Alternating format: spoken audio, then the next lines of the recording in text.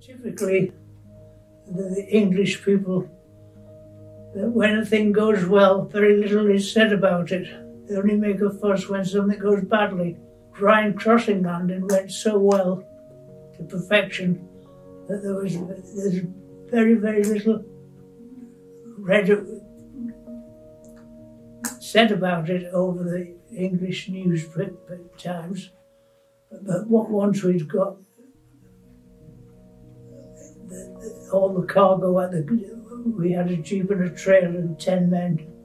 Once we got those away on the job that they'd landed to do, the Germans decided that there was nothing they could do and disappeared. We never did see who had been firing at us. They just went into the woods and that disappeared altogether. And that was our first day landing. We hung about to make sure that there was no recovery for the next 5 days before we set off to come home.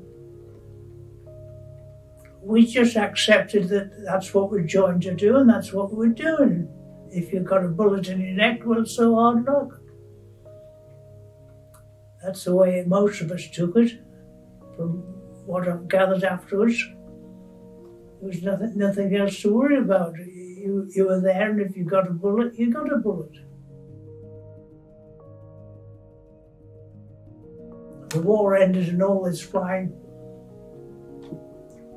came to an end in England. It was still going on in Burma and into China.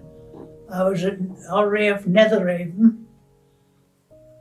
We had been assuming it would finish like that for the last 2 or 3 months beforehand.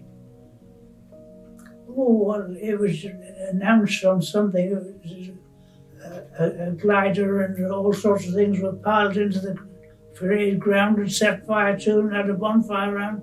Just turned midnight on the Declaration of Peace. It was incredible. Well, they were only plywood altogether. There's no metal on them apart from the wheels and undercarriage. Who was going to want them?